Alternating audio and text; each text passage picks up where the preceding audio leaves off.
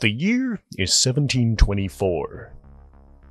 That wasn't leading into anything, that was a fact. Well, that is, if you're to believe German historian Herbert Illig and more, because they claim that 297 years of history were made up and we've been lied to for over 1,000 years. So what year is it? What is the phantom time hypothesis?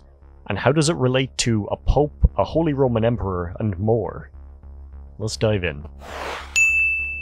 Greetings, pod fans, it's day 16 of Pod Vahida. Pod videos himself every day in April. And today we're back with another conspiracy. This time, it's about time. It's about time for more conspiracies. This is something that really interested me when I first heard about it because time is a construct. Lunchtime doubly so. So what's to have stopped someone from altering time and records? But let's get into the theory and background before we discuss if this could have happened. In 1991, Illig first published the phantom time hypothesis, which theorizes that the years between 614 AD and 911 AD as we know them don't exist, and any history we have from that time is fabricated or is rewritten to be placed in that time to prove that it existed. In my limited research, I've not been able to find a copy of the original publication by Illig, but a 15-page paper by Dr. Hans Ulrich Niemitz, a colleague and collaborator of Illig's, titled "Did the Early Middle Ages Really Exist?" is freely available,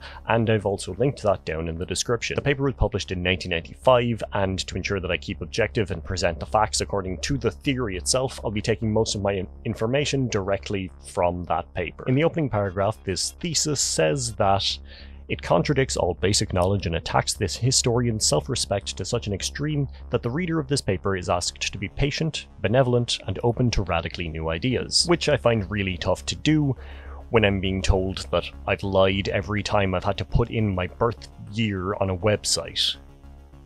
It goes on to summarize as follows. Between antiquity, 1 AD, and the Renaissance, 1500 AD, historians count approximately 300 years too many in their chronology. In other words, the Roman Emperor Augustus really lived 1,700 years ago instead of the conveniently assumed 2,000 years. Basically, the Middle Ages didn't exist, and to prove it, he provides the Carolingian chapel at Aachen as an example. The chapel of Aachen is said to have been built in 800 AD, but looking at its design, it appears to be 200 years too early. The method used to construct an arch in this chapel has no predecessor, as this is more of an 11th century design. The method of building choirs with a rising arch and rising barrel vaulting is seen in this chapel, and is then not seen again for another 200 years. And the vertical steepness of the arches on the inside of the chapel are again not seen in other architecture for another 200 years. So why would this appear in the 800s and then not again until the year 1000? It really doesn't add up, according to this. Another example that's used that kind of solidifies the idea that they have here is when the world changed its calendars. So you might know that the calendar that most of the world uses these days is the Gregorian calendar, and thinking about it and thinking about time, you may believe that this has been in place since the early ADs. But it was actually only introduced in 1582 by Pope Gregory to correct the Julian calendar, which had been used up until this point, and because of a flaw in the Julian calendar, we were out of sync about 10 days from the universe. Like, astronomically, we were 10 days out of sync, so they swapped over to this so it wouldn't be a problem going forward. According to math, which I haven't checked, the number of years it would take for the Julian calendar to go 10 days out of sync is 1,257, but we're correcting it in the year 1582. So there are apparently around 325 years missing so that we can make this all make sense.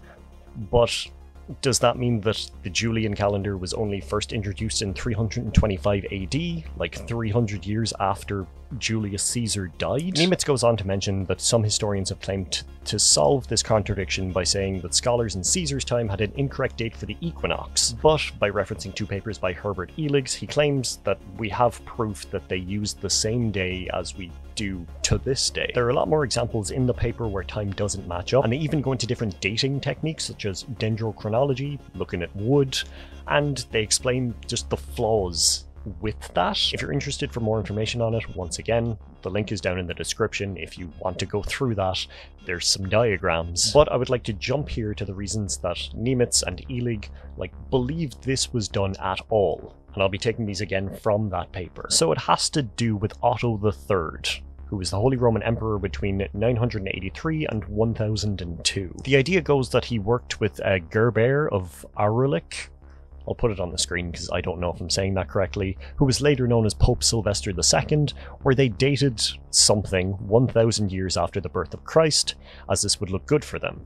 Just in Christianity, the millennium is a big thing. And then it was just kind of left up to scholars to fill in the blanks, as it were, and invent people and events to fill in the time that was missing, and to make their claim correct. It's also said that Otto III himself constructed the hero Charlemagne as a model of what he wanted to be, and the history of Charlemagne was then left up to scholars to create. So he invented a character and the backstory was created over the years following. Niemitz also adds, with the help of famous Byzantinist Peter Schreiner, that the Emperor Constantine VII had the entire Byzantine history rewritten and told his transcribers to destroy the original versions. The reasons he put this into the paper is explained when he says, "It is not important to explain the motivation of the Emperor Constantine VII. I only want to demonstrate that an action of rewriting and faking like this has happened. If it could happen in Byzantium, it could have happened in any other place too." So he's using this as an example that someone powerful could get all of their historians to completely change documents, just change everything, and then destroy any of the originals. Which, possible, I guess? And that is, in effect, the phantom time hypothesis. If you want more information and to go into it more depth yourself, I would recommend just looking things up. There's some wonderful articles which explain it, and also, again, the actual paper that I'm quoting from is in the description. Now, finally, I think I've gone through it kind of as clearly as I want to in a short video. I didn't want to go into too much detail, but I also wanted to explain the ideas behind this and some of the information as to why it could be believed this is correct. But now I want to go into how people commonly refute these claims and prove that we are living in 2021, the living nightmare, but, you know, that's the year that we're in. So first of all, if Charlemagne and the Carolinian dynasty, the one that was happening when the chapel was created, were fabricated, it would mean that all of the world's history around that time would also have to be created to fill in the blanks. During this phantom time, we had Anglo-Saxon England, 53 popes, there were 4 emperors of the Byzantine Empire, the life of the Prophet Muhammad, and in China the entire Tang dynasty was between these years. So just a small few things that happened in this block of time that they're saying didn't exist, and that's across the globe, might I add. That is so much history to just gloss over and say that the world somehow just came together to invent. For the math used to find out that there was missing time when we changed from the Julian to the Gregorian calendar, it's countered with the following. I'm going to read this out word for word so I don't miss anything, because it's lots of words and I'm going to get it wrong. The Gregorian reform was never purported to bring the calendar in line with the Julian calendar as it had existed at the time of its institution in 45 BC. But it had existed in 325 AD, the time of the Council of Nicaea, which had established a method for determining the date of Easter Sunday by fixing the vernal equinox on March 21st in the Julian calendar. By 1582, the astronomical equinox was occurring on March 10th in the Julian calendar, but Easter was still being calculated from a nominal equinox on March 21st. In 45 BC, the astronomical vernal equinox took place around March 23rd. Illig's 3 missing centuries thus correspond to the 369 years between the institution of the Julian calendar in 45 BC and the fixing of the Easter date at the Council of Nicaea in 325 AD. And finally, experts in dating things, not Will Smith from that one movie, people who look at how old stuff are, have come out and said that things like dendrochronology actually help refute the claim rather than assisting, which is very interesting. I'll leave it up to you to decide what you want to believe. Maybe this is true and we're living in 1724, but I'm going to go with the idea that seeing a change of calendar caught Illig's attention. He looked into this for a long time and fell down a rabbit hole of coincidences, grabbed some like-minded scholars along the way, and just grabbed onto certain parts of something and just missed bits in the middle, and then it's brought us to, you know, me talking about this, about it being ridiculous. But what do you think? Do you believe it? I definitely believe that it could have happened.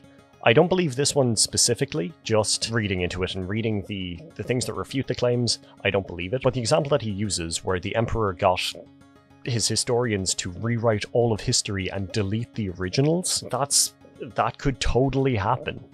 Like, rewriting history is just, I don't know, being the only person with the history book. If we somehow lost the internet and paper books, and then someone was like, oh, here's a book I found that tells me about, you know, what happened on X date, we'd have to believe it. But yeah, are there any conspiracies you'd like to see me talk about? I have one for next week. It's small, lesser known. I wasn't too sure about it. I hadn't heard of it. It was said to me, and I've looked into it, and it's interesting.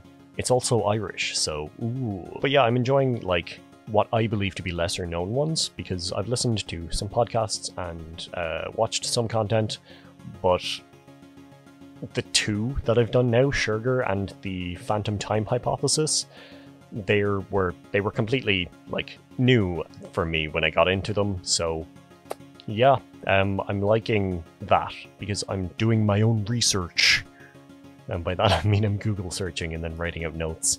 But yeah, if there's any conspiracies that you'd be interested in seeing me talk about, let me know. I would be overjoyed, because I have the one for next week, but I would like to keep this going for a little while because it's fun. And that's all for today. I'll talk to you all tomorrow. Slán.